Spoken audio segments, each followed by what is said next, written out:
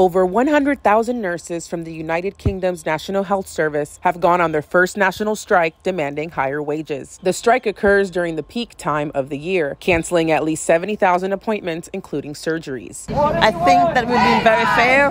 We just are asking for 5% above the level of inflation, and that's not difficult, but for the level of work and care that they're offering the public.